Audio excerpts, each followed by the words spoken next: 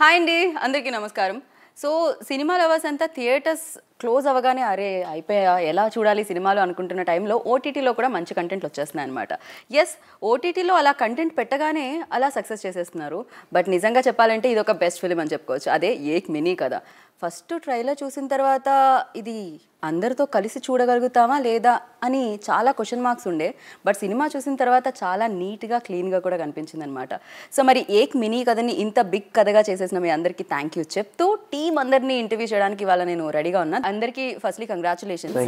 Cinema చూసినప్పుడు నాకేమనిపించింది అంటే theatres ఉంటే బాగుండు అని. ఈ మాట ప్రతి ఒక్కరు అంటున్నారు, థియేటర్స్ ఉంటే బాగుండు అని. యాక్చువల్గా థియేటర్ కన్నా ఇప్పుడు మాకు ఓటీటీలో ఎక్కువ ఫ్యామిలీస్లోకి ఇది వెళ్ళింది కథ. సో మేము ఇప్పుడు ఆ విషయంలో చాలా హ్యాపీగా ఉన్నాం. కాబట్టి థియేటర్ అనే మాట ఎత్తకండి. థియేటర్ అనే మాట ఎత్తకండి. మాకు ఓటీటీ బాగుంది, ఓటీటీలో బ్లాక్ బస్టర్ అయింది. ఓటీటీలోనే థియేటర్లో కన్నా ఎక్కువ మంది ఫ్యామిలీస్ చూశారు, ఎక్కువ మంది అమ్మాయిల ఫ్యాన్స్ అయ్యారు ఈ సినిమాకి. ఏంటి ఇన్స్టాగ్రామ్ లో ఏమన్నా అమ్మాయిల మెసేజ్లు వచ్చాయేంటండి మీకు ఈ మధ్యలో? మామూలు ఫేస్బుక్ చూస్తుంటాం కదండి. ఒక అమ్మాయి అయితే అసలు ఇచ్చి పడేశారుగా మీరు సినిమా అనేది. ఇక్కడ కథ ఇచ్చిన వాళ్ళు, కథని మౌల్డ్ చేసుకొని తీసిన వాళ్ళు, కథలో యాక్ట్ చేసిన వాళ్ళు అందరూ ఉన్నారు. బట్ ఫిలిం చూస్తే యూజువల్లీ ఒక చిన్న లైన్ ఉంటుంది కదండి, సెక్స్కి అండ్ రొమాన్స్కి మధ్యలో ఒక లైన్ ఉంటుంది అన్నట్టే. సో దీనికి కూడా వల్గారిటీకి అండ్ క్లీన్ ఫిలింకి ఒక ఇది ఉంటుంది. బట్ మీరు తీసుకున్న పాయింట్ని వేరే వాళ్ళు అయితే ఎలా డీల్ చేసేవాళ్ళో నాకు తెలియదు, కానీ you done a great job. అసలు అమేజింగ్గా చేశారు అది. సో చాలా హోంవర్క్ ఉంటుంది కదా దీని వెనకాలంతా కూడా. అండి బేసిక్గా అది మీకు ప్రీ రిలీజ్ మనం ఇంటర్వ్యూ చేసినప్పుడే చాలా కాన్ఫిడెంట్గా చెప్పాము ఇది ఫ్యామిలీస్ అందరు చూడొచ్చు అని చెప్పేసి. బికాజ్ మేము చేసినప్పుడు అంత కాన్ఫిడెన్స్గా ఉన్నాం. బికాజ్ ఎక్కడ ఆ వల్గారిటీ అనే లైన్లోకి వెళ్లకుండా గ్రే స్కేల్ ఒకటి ఉంటుంది, గ్రే ఏరియా, దాన్ని దాటకుండా వెళ్ళి కాన్షియస్గా చేసిన విషయం ఇది. సో మీకు ఆ రోజే హోంవర్క్ గురించి చెప్పాం. రాసేటప్పుడు కానీ గాంధీ గారు డైలాగ్స్లో కానీ ప్రతి దాంట్లో కూడా అటు వెళ్లకుండా తీసుకున్న కేర్ కాన్షియస్గానే తీసుకుని చేసిన విషయం అండి. అందుకే పీపుల్ అప్రిషియేట్ చేస్తున్నారు మిమ్మల్ని. బేసిక్గా అది అంతా మీరు హోంవర్క్ చేశారు కాబట్టి దాని మీద. అండ్ యూజువల్లీ ప్రాబ్లం ఉన్నవాళ్లే వెళ్ళి డాక్టర్ దగ్గర చెప్పాలంటేనే పక్కన ఎవరైనా అసిస్టెంట్ డాక్టర్ కానీ నర్స్ కానీ ఉన్నారా వాళ్ళు బయటకు పంపించండి అని చెప్తూ ఉంటారు. అలాంటిది ఈ క్యారెక్టర్ ఆఫర్ చేసినప్పుడు డెఫినెట్గా పేపర్ బాయ్లో ఒక డీసెంట్ అండ్ డిగ్నిఫైడ్ రోల్ అంటే పేపర్ బాయ్గా చేసినా కూడా అది కామన్ ఆడియన్స్కి చాలా కనెక్ట్ అయిపోయింది, ఫ్యామిలీస్కి చాలా కనెక్ట్ అయిపోయింది ఆ ఫిలిం. సో దాని తర్వాత ఇది వచ్చినప్పుడు అరే ఫ్యామిలీ ఆడియన్స్కి దూరం అవుతానేమో, ఫ్యామిలీ ఆడియన్స్ ఏమనుకుంటారో, ఈ సినిమా చూస్తారో లేదో, ఈ స్క్రిప్ట్ డౌట్స్ ఏమన్నా ఉన్నాయా మీకు? అసలు ఆ క్వశ్చన్ మార్క్స్ ఏమన్నా ఉంటాయి?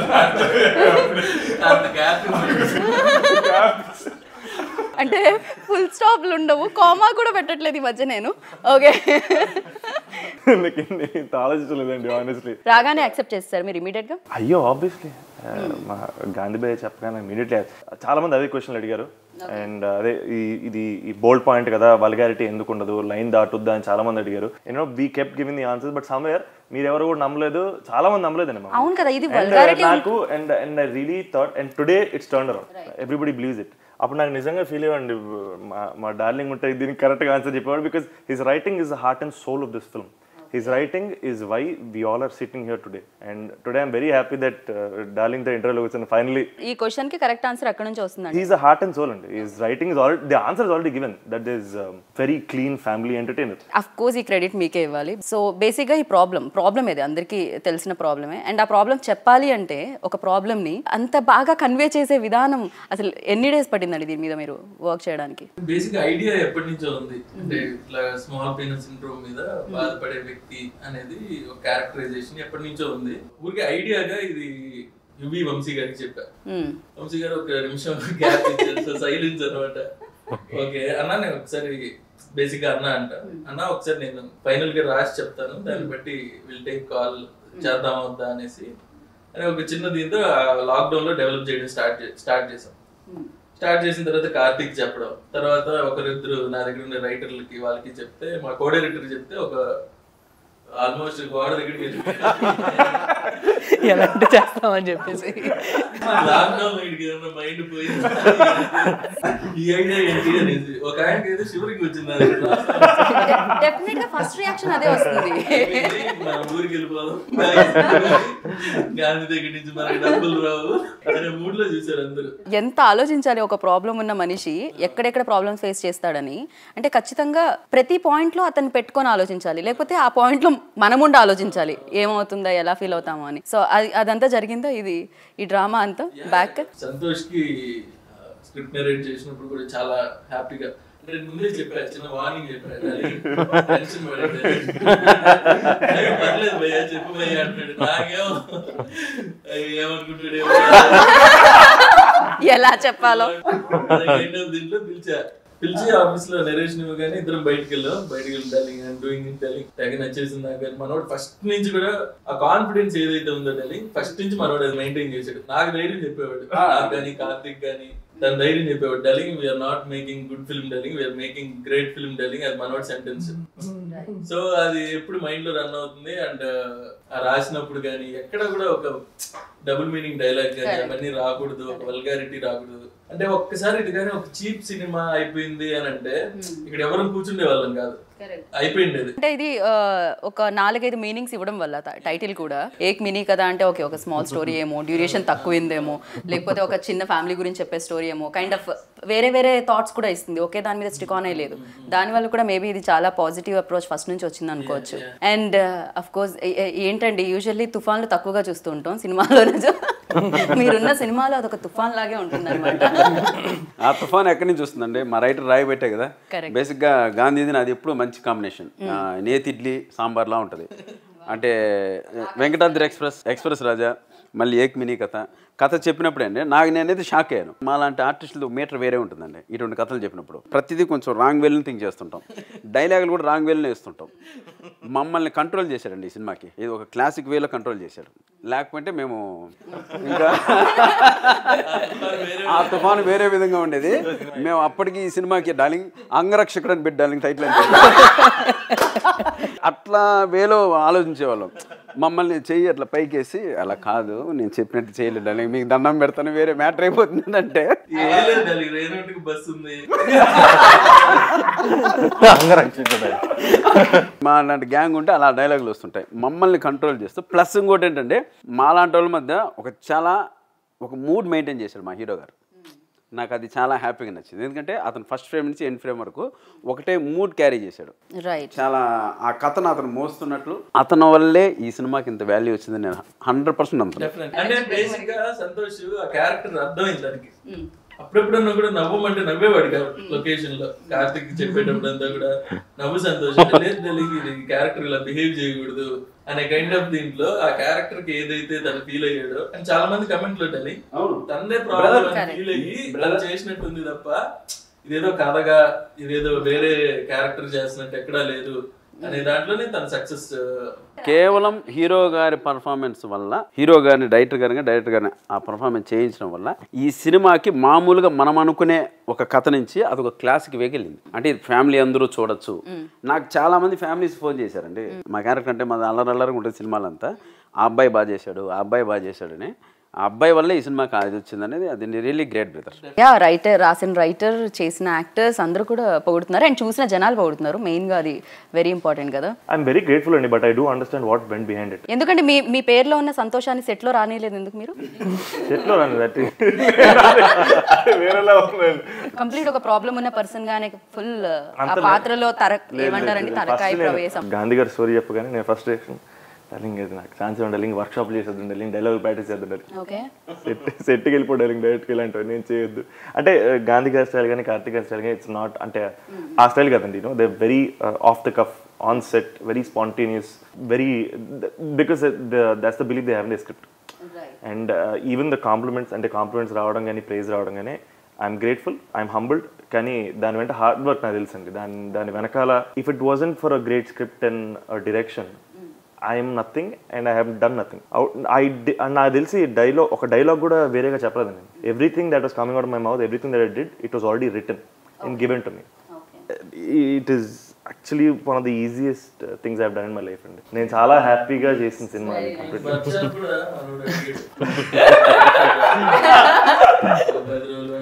మమ్మల్ని వెళ్ళాల్సింది ఇప్పుడు అంగరక్షకుడు టైటిల్ పెడతా స్టార్టింగ్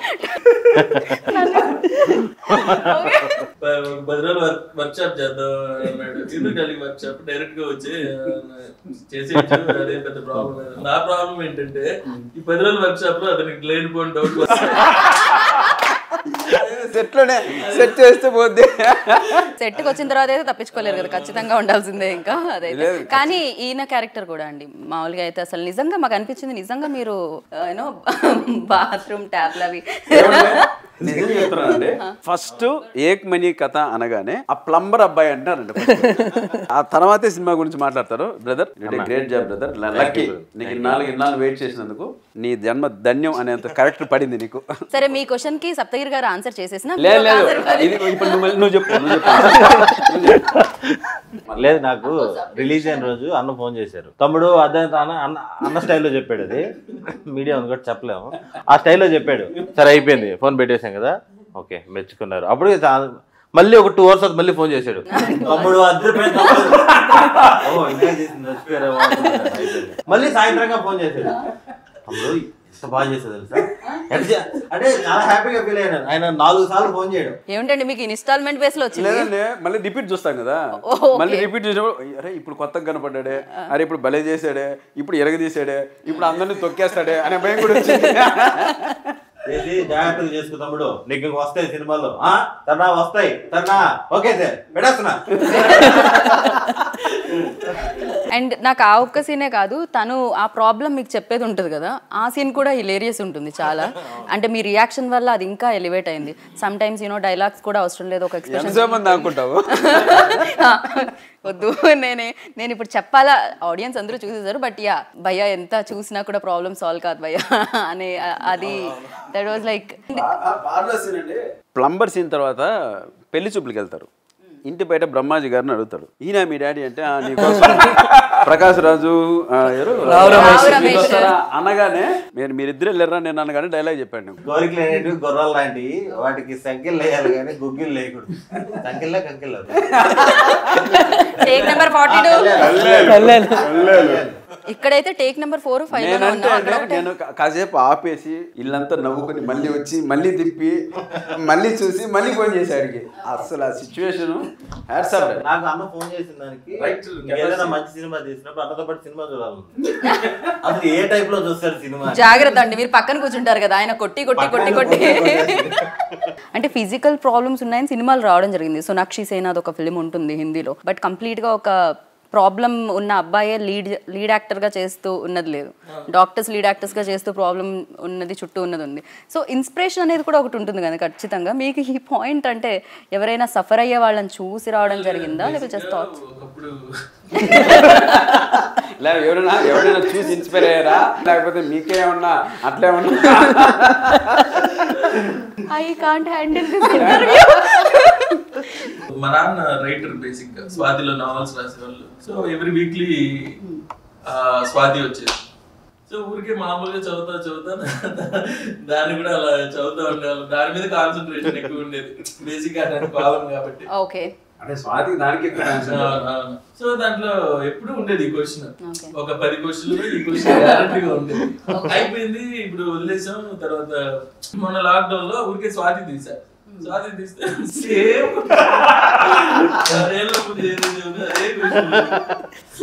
అంటే ఇంత టెక్నాలజీ ఇంత పెరిగి ఇంత ఇది ఉండి కూడా ఇంకా డౌట్లు. అంటే వీళ్ళతో సంఘం కూడా ఉంటుంది కదా, అంటే ఉందంట వీళ్ళతో సంఘం ఫేస్బుక్ లో. రియల్ గా కూడా ఉండిందా? ఉందండి, ఉన్నాయండి అలాంటి గ్రూప్స్ ఉన్నాయి కాబట్టి క్రియేట్ చేస్తాం. సో అలా స్టార్ట్ చేసి దాన్ని స్క్రిప్ట్ గా డెవలప్ చేసి. బట్ యా కావ్య రోల్ కూడా దాంట్లో ఫైనల్గా లాస్ట్లో క్లైమాక్స్లో వచ్చేటప్పుడు కూడా అంత ఫీల్ అవుతూ ఉంటే ఓకే, డజంట్ మ్యాటర్, లైక్ అది పెద్ద మ్యాటర్ కాదు అని చెప్పే విధానం కూడా చాలామంది నిజంగానే ఫీల్ అయిపోతూ ఉంటారు, ఫ్రెండ్స్ అన్నారనో లేకపోతే ఇంకేదనో బ్రెయిన్లో ఒకటి రన్ అవుతూ ఉంటుందన్నమాట. బట్ నాకు తెలిసి మీ సినిమా చూసిన తర్వాత ఎంతో కొంతమందిలో అవేర్నెస్ వచ్చి ఉంటుందేమో.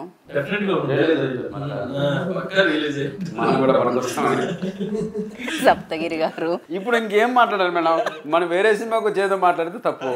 ఇంకా పాయింట్ అంటే మామూలుగా అయితే కొంతమంది మాత్రమే చూడగలిగే సినిమాని అందరూ మాట్లాడుకుని అందరూ ఇష్టపడే సినిమాగా చేశారు. వెరీ నైస్, వెల్ సెడ్ అసలు. బట్ నిజంగానే తను అన్నట్టు అంటే ఎవరో కొంతమందితో మాత్రమే షేర్ చేసుకునేది, మాట్లాడుకునేది అందరూ చూసేటట్టు చేశారు. ఇండియాలో సెక్స్ ఎడ్యుకేషన్ ఎడ్యుకేషన్ అనేది బూత్ లాగా ఫీల్ అవుతుంది. బట్ సెక్స్ ఎడ్యుకేషన్ అనేది చాలా ఇంపార్టెంట్ బేసిక్ ప్రతి కిడ్ కి కూడా. ముందే దాని గురించి awareness definitely they will ask you doubts. Engage అప్పుడు డెఫినెట్ గా అడుగుతారు. అది మనం ఎక్స్ప్లెయిన్ చేస్తే వాళ్ళకి ఇట్లాంటి ప్రాబ్లమ్స్ ఉండవు. అదే మనం సినిమాలో మనం చెప్పదలుచుకున్న పాయింట్ యాక్చువల్ గా. రైట్. అండ్ బ్రహ్మాజీ గారు, ఆయన ఏ సినిమా చూసినా ఆయన ఖచ్చితంగా ఒక రోల్ అయితే కనిపిస్తుంది. నాకు అనిపిస్తుంది రైటర్స్ డైరెక్టర్స్ కూడా ఒక సినిమాలో ఆయనకు రోల్ రాసేస్తున్నారా ఫస్ట్, దాని తర్వాత సినిమా చేస్తున్నారా అన్నట్టుంది. అండ్ ఈ ఫిలింలో కూడా మీ ఫాదర్ ఆయన అవ్వడం అది ఇంకా హిలేరియస్ నెక్స్ట్ లెవెల్కి తీసుకెళ్ళడం జరిగింది అనమాట అది. అండ్ కొన్ని సిచ్యువేషన్స్ సైకియాట్రిస్ట్ దగ్గరికి వెళ్ళినప్పుడు బయటకు వచ్చేటప్పుడు లోపలికి నిన్ను పిలుస్తున్నారు ఇప్పుడు అన్నప్పుడు ఆ చిన్న డైలాగే బట్ చాలా ఇంపాక్ట్ క్రియేట్ చేసింది. ఎలా అనిపించిందండి అలాంటి సెటిల్డ్ అండ్ యూనో మంచి ఫైనెస్ట్ యాక్టర్తో చేసేటప్పుడు వర్కింగ్ ఎక్స్పీరియన్స్ అనేది ఒకటి ఉంటుంది కదా? ఆయన అద్భుతమైన ఆర్టిస్ట్ అండి. అండ్ నార్మల్గా ఆయన సెట్లో ఉంటేనే ఒక మంచి ఎనర్జీ ఉంటుంది, అందరిని నవ్విస్తుంటారు. సప్తగిరి లాగా లేకపోతే కొంచెం సెటిల్డ్ అంతే, అందరిని నవ్విస్తూ హ్యాపీగా ఉంటారు. బట్ బేసిక్లీ సప్తగిరి అన్న కానీ బ్రహ్మాజీ గారు కానీ ఆయన రాగా ఒక పాజిటివిటీ ఉంటుంది సెట్లో. కెమెరా ఎక్కడ పెడతామో అక్కడ ఉండడు. కెమెరా మ్యాన్ ఇది అంతా పెట్టుంటారు కదా, ఆ షాట్ లోకి రాడు అసలు. ఇక్కడ కూర్చుంటారు, ఇది చేస్తారన్న కెమెరా మార్చి మార్చి మార్చి. ఎందుకంటే మీరు కంఫర్ట్ ప్లేస్ ఎత్తుకుంటారా? కొన్ని స్టోరీలు చాలా లక్కీగా దొరుకుతాయండి. అంటే ఈవెన్ వెంకటాద్రి ఎక్స్ప్రెస్ కానీ అదే ఎక్స్ప్రెస్ రాజా కానీ ఇవన్నీ కొన్ని లక్కీగా దొరుకుతాయి ఇటువంటి క్యారెక్టర్లు. దాంట్లో ఏంటంటే చాలా ఫ్రీడమ్ దొరుకుతుంది మనకి. అంటే దాంట్లో రిస్ట్రిక్షన్స్ ఉండవు, ఫ్రీడమ్ దొరుకుతుంది. అటువంటి ఫ్రీడమ్ ఉన్న క్యారెక్టర్ మనం ఫుల్ అవుట్పుట్ ఇచ్చేద్దామని మనం లారీలో ఏర్పాటు చేస్తా కదండి సోమనం. దానికి బిఫోర్ పిలుస్తాను నేను, అతను ఏదో బాధలో ఉంటాడు అమ్మాయితో ఒక పూజ, అరే బయటకు రాడా బయటకు. అదంతా ఆయన అప్పటికప్పుడు అసలు ఎక్స్ప్రెస్ రాజాలో కెమెరామెన్ వెయిట్ చేస్తా ఉండేవాడు, ఇది యాడ్ వస్తున్నాడు కారు బయటకు వెళ్ళిపోయి ఫోన్ మాట్లాడారు. నాకు సెట్ లో ఎవరైనా సైలెంట్ గా కనిపిస్తున్నారంటే సంతోషనేమో. లేదండి, సంతోష్ నిజంగా క్యారెక్టర్ మెయింటైన్ చేశారు కాబట్టి ఒకటి చెప్తానండి, ఎప్పుడన్నా ఏ ఇంటర్వ్యూలో అయినా సరే కాబోయే తాపర్ కానీ సప్తగిరి అన్న కానీ ఉంటే మిగతా వాళ్ళందరూ మీకు డల్ గానే కనిపిస్తారు. టాలెంట్ కాదు అలా ఏం చేయలేవు అన్న, అది ఎనర్జీ అన్న, ఏం చేయలేవు అన్న. ఇలా ఇన్నోసెంట్ గా ఇంటర్వ్యూలో కనిపిస్తే ఇన్స్టాగ్రామ్ లో ఫీమేల్ ఫాలోయింగ్ పెరుగుతుందని అసలు మీరు అన్ని ఆన్సర్లు ప్రిపేర్ చెప్పాలండి. అంటే ఆన్సర్ ఇదేనా రైట్ ఆన్సర్? లేదండి, this is called the Saptagiri effect. అన్న ఉంటే మీకు అందరూ డల్ కనిపిస్తారు అంతే తప్పితే. ఏమంటే మీరు అందరినీ తొక్కేస్తున్నారు అని పొలైట్ గా చెప్తున్నారు. ఆల్రెడీ ఆ బాధలు పడి వచ్చారు ఇప్పుడు. ఇంకా మీరు దయచేసి ఆ మాటని ఉన్న అవకాశాలు పోయి తల్లి. అండ్ సుదర్శన్ కూడా ఎంత బిజీ యాక్టర్ అంటే లంచ్ బ్రేక్ లో కార్తిక్ కెమెరామ్యాన్ నేను హీరో అందరూ వెయిట్ చేసేవాళ్ళం. లేవు అప్పుడు. అవునా? ఒక గంట షూట్ చేసేసి పక్కనే ఇంకోటి జరుగుతుందన్న, పక్కనే సెట్ పక్కనే ఉండడం వల్ల లంచ్ లో వచ్చి మాది చేసేసి మళ్ళీ అక్కడికి వెళ్ళి చాలా లంచ్ స్కూటీ వేసుకొచ్చేసామన్నా నుంచి. సినిమా చూడడానికి ఇంత బాగుంది విజువల్ గా అంటే గోకుల్ భారతి కెమెరామెన్ ఎంత ఇంపార్టెంట్, మది గారు కూడా అంత ఇంపార్టెంట్ బేసిక్ గా. ఆయన సపోర్ట్ అసలు ఈ సినిమాకి చాలా హెల్ప్ అయింది. And music and background score కూడా ఉంది ప్రవీణ్.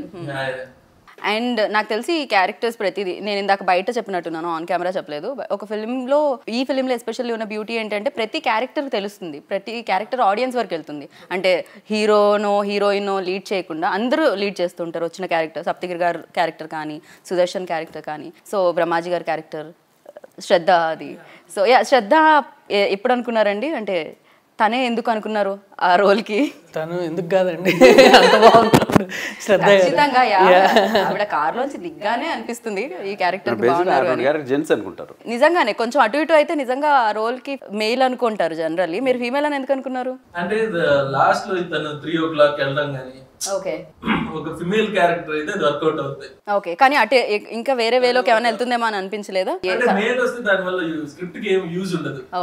ఒక ప్రీ క్లైమాక్స్ లో కూడా తను ఆ సూసైడ్ క్యారెక్టర్ ఎవడైతే ఉన్నాడో తను రివీల్ చేస్తాడు, తను ప్రతి 3 గంటలకి తను వెళ్తున్నాడు అనడంతో ఎక్స్ట్రా మ్యారిటల్ అఫైర్ అనే ఇది కూడా దానికి యాడ్ అవుతుంది.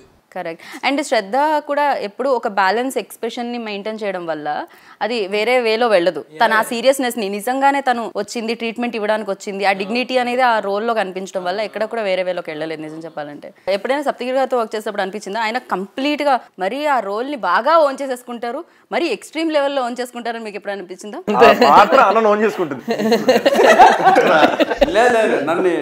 కాదు, మీకు గుర్తుందా ఈ ఫిలిం చేసే టైంలో మీరు ఆయన చాలా ఓన్ చేసేసుకున్నారు రోల్ని, భయంకరంగా ఓన్ చేసేసుకున్నారు. నా దురదృష్టం ఏంటంటే ఆయన ప్యాంట్లో కాకుండా పంచలో ఉన్నారు. Like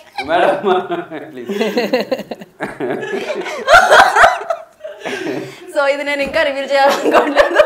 I don't want to reveal. మీరే ఆలోచించుకోండి ఆ సినిమా వచ్చినప్పుడు. లేదు, మనము ఎక్స్ట్రీమ్ అయినప్పుడు దాన్ని మీటర్లో పెట్టడానికి డైరెక్టర్. మనోడితో వచ్చిన బాధ ఏంటంటే నాకు సినిమా మొత్తం ఉంటానండి నేను, కానీ సినిమా చేసేది 1.5 డే, 1 డే. ఈ సినిమా ఒక్కదాన్ని 4 days చేసాము. వెంకటాద్రి రేపు త్రోట్ ఉంటానండి, ఫస్ట్ నుంచి ఎండ్ అయ్యేది కూడా నాతోనే సినిమా. కాకపోతే కరెక్ట్గా 1.5 day చేశాను. ఒక నైట్ ఒక డే అయిపోయింది, నువ్వు వెళ్ళిపో అన్నాడు. అంటే ఇంటర్ నువ్వు వెళ్ళిపో ఇంక లేదన్నాడు. డబ్బింగ్ మాత్రం 2 రోజులు చెప్పా. సినిమాకి వెళ్ళినప్పుడు మొత్తం ఫస్ట్ నుంచి స్టార్టింగ్ నాతోనే ఎండింగ్ నాతోనే. ఏమంటే ఏంటంటే అది బడ్జెట్ ప్రాబ్లం వలన, అంటే రెమ్యునరేషన్ ఇవ్వలేకనా లేకపోతే ఎక్కువ భరించలేకనా? ఈ రెండు అందరిని అడిగే క్వశ్చన్ ఇక్కడ కూడా అడుగుదాం అనుకుంటున్నా. లైక్ అంటే సినిమాలు, స్టోరీలు, కథలు వినడం, యాక్టింగ్ చేయడం కాకుండా సో ఖాళీ టైం దొరికినప్పుడు బ్రెయిన్ ఎక్కువ ఎక్కడ ఎంగేజ్ చేస్తూ ఉంటారు? మ్యాక్సిమం సినిమాలు చూస్తామండి, బుక్స్ అంతకుమించి ఉండదు. ఎక్సర్సైజ్ చేసుకుంటారు మ్యాక్సిమం. చాలా బోరింగ్గా ఉంటుంది మీకు ఆన్సర్, అంతకుమించి ఏం చేయమండి. బోరింగ్ గానా అండి? ఇన్స్టాగ్రామ్ లో ఫీమేల్ ఫాలోయింగ్ తగ్గిపోయి ఉంటుందేమో చూడండి. ఈ సినిమాతోనే అండి social media is into social media for this movie. ఏంటంటే మీకు మనుషులు చూస్తే ఏమైనా చిరాగ్గా ఉంటుందా? మనుషులతో ఉండకూడదు అనిపిస్తూ ఉంటుందా? ఈ సినిమాతో తెలుగు సినిమా ఇండస్ట్రీ ఒక ప్రామిసింగ్ యాక్టర్ దొరికాడు, అది నువ్వే. 100% చెప్తున్నాను బ్రదర్, మీకు చాలా గ్రేట్ ఫ్యూచర్ ఉంది, నో డౌట్. మీరు వీళ్ళు చెప్పినట్టు ఆ ఫేస్బుక్, ఆ ఇన్స్టా, ట్విట్టర్ వీటన్నిటిలోకి ఎంటర్ అయిపోవాలి మీరు. మీ ఫ్యాన్ ఫాలోయింగ్ లో మేము కూడా ముందుకు నడిచిపోవాలి. యా, ఎందుకంటే బేసిక్గా ఎందుకు సోషల్ ఎక్కువగా ఇష్టం ఉండదు? మీటింగ్స్ కానీ, పార్టీస్ కానీ, మనుషులు కానీ. అంటే అంతకుముందు సినిమాలు తప్పితే వేరే ప్రపంచం నిజంగా లేదు. ఓకే, అది ఇక్కడ ఎవరికి లేదండి. మీరేమో నన్ను స్పెషల్ గా నన్ను అడుగుతున్నారు కానీ ఇక్కడ సినిమాల మించి ఏం లేదు. ఆర్పి బిజినెస్ పార్క్ అంట. ఇంటర్వ్యూ అయిపోయింది, అయిపోకూడుతున్నాను నేను. మీరు వెళ్ళాలి 2 లోపల తెలుసు నాకు. ఏమంటే నాకు తెలిసి ఆయన ఉంటే నిజంగానే డామినేట్ చేసేలా ఉన్నారు. ఇంక ఏమి నవ్వడమే పని అయిపోయింది. అండ్ సినిమాలో మీ ఇద్దరిని చూస్తే ఎంత నవ్వామో ఇవాళ కూడా అంతే అంతే నవ్వులు ఉందన్నమాట. ఆర్టిస్టులు అయితే చాలా మందికి థ్యాంక్స్ చేసుకోవాలి, చెప్పాలి. ఎందుకంటే ప్రీ రిలీజ్ ఈవెంట్ ఇవి ఏం లేవు కాబట్టి సినిమాకి. టిక్ టాక్ అమ్మాయి కానీ, నైటీ డ్రెస్ అమ్మాయి, అండ్ హర్షవర్ధన్ గారు, బ్రహ్మాజీ గారు, అందరూ కూడా. పోసాన్ గారు ఇంట్రోల్ బ్యాంకు అసలు ఇంకా ఏమన్నా ఉందండి మనోడు బయట. అరే నిజం చెప్పరా, నీ చూసా కదా నచ్చింది. డైలాగ్ ఉంది కదా, డైలాగ్ ఉంది. నేను అదే చెప్పా కానీ అక్కడ ఇంపాక్ట్ అనిపించింది. బట్ నిజంగా అంటే ఆద్యంతం చాలా హిలేరియస్ గా ఉండింది. అండ్ లైక్ ఇంటర్వ్యూ కూడా అంతే ఉండింది. అమ్మ నేనేం మాట్లాడానో, మీరేం మాట్లాడారో, వాళ్ళకేం అర్థమైందో నాకైతే అర్థం కాలేదు. ఈ ఇంటర్వ్యూ ఎంత అర్థమైందో నాకు తెలియదు, కానీ సినిమా మాత్రం చాలా చక్కగా అర్థం అవుతుంది. అండ్ అదే కదా నన్ను కింద వేస్తారు. కోపంగా చూస్తారు కత్తి. మీరు నా జాబ్ నన్ను కదా. నేను ఒకవేళ ఈ ప్రొఫైల్లో బాగా కనిపించట్లేదా అని నాకు అప్పుడప్పుడు డౌట్ కూడా వచ్చింది. ఆయన ఎందుకు అలా చూస్తున్నారు మర్చిపోయారు. ఓకే, ఏం లేదండి. కానీ క్వశ్చన్ చాలా వెరైటీగా చూసారు మీరు. దాన్ని ఎలా ఎక్స్ప్లెయిన్ చేయాలో నాకు తెలియట్లేదు. శ్రద్ధగా వింటున్నానండి మీ క్వశ్చన్, మీకు చాలా బాగున్నాయి మీ క్వశ్చన్. కాదు, పోసాన్ గురించి అడుగు, పోసాన్ గారి గురించి. ఆ డైలాగ్స్ రాసేటప్పుడే మీకు ఎంత కావాలనుకుంటున్నారు అంటే బయట నా పోసాన్ గారా సీన్లో సరే ఆపరేషన్ చేద్దాం, మీకు ఎంత సైజ్ కావాలనుకుంటున్నారంటే మానవుడే చెప్తారు కదా.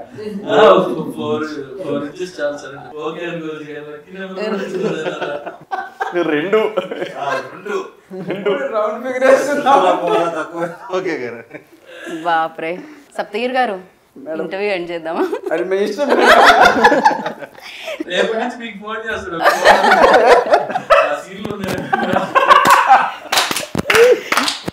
కానీ బేసిక్ గా తన హార్ట్ఫుల్ గా ఎంజాయ్ చేసాడు. ఏంటంటే నెక్స్ట్ ప్రాజెక్ట్ పట్టాల మీద ఉందా, రెడీ అయిపోయిందా? లేదండి, దీని పార్ట్ 2 తీస్తున్నాం, ఏ బిగ్ కథ అని. దాంట్లో మీరు హీరో అందరూ చెప్పకండి, ప్రమోషన్ కి నేను రాను, రిటైర్ అయిపోతాను నేను. సో యా, థ్యాంక్ యూ అండి, thank you so much. And yes, almost చాలా మంది చూసారు అండ్ మంచి మంచి కాంప్లిమెంట్స్ కూడా ఇస్తున్నారు. అండ్ ఇంకా చూడని వాళ్ళు డెఫినెట్ గా చూస్తారు. Madam, Amazon prime highest rating ఉన్న మూవీ ఇది, 8.2 వచ్చిందండి. రీసెంట్గా ఈ మధ్యకాలంలో ఏ మూవీకి కూడా 8 క్రాస్ చేయలేదు, మా సినిమా క్రాస్ చేసింది. 8 క్రాస్ చేయడం అనేది మామూలు విషయం కాదండి. అంటే ఎంతమంది వ్యూస్ చూసింటారు. వాళ్ళ కమెంట్స్ బట్టే రేటింగ్ ఉంటుంది.